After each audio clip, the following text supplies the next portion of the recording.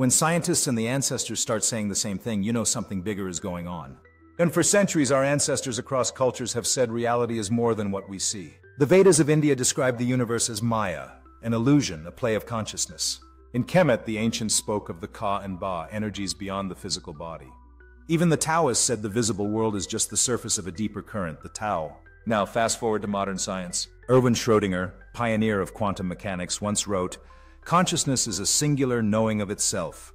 There is only one mind." That sounds almost identical to the Upanishads saying the self is one, all-pervading, eternal.